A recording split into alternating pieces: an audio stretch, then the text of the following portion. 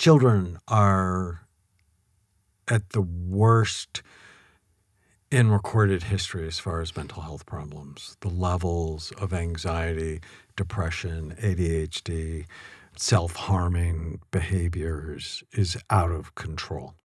And what I learned really early in my career is the most effective intervention to raise mentally healthy kids is parenting strategies.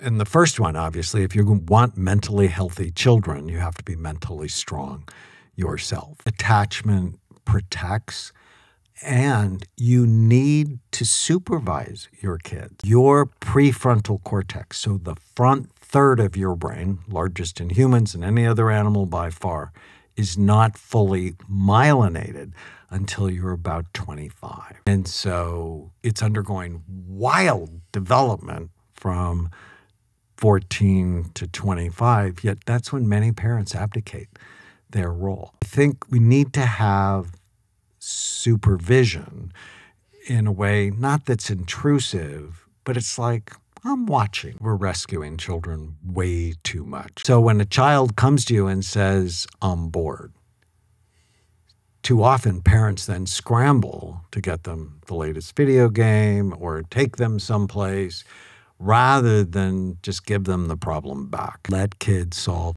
Be a good coach, be a resource.